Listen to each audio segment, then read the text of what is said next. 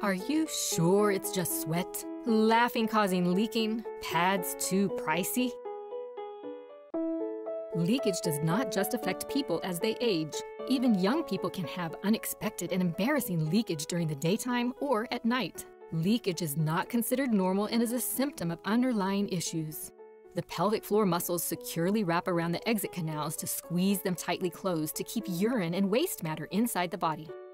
If the pelvic floor muscles lack strength or coordination to close off the exit canals, leaking of urine, solid waste, and gas can occur. The pelvic floor muscles are voluntary, which means they should do what they are told to do. Just like a hand, pelvic floor muscles can be directed to squeeze, let go, be active at the right times, and relax at the right times.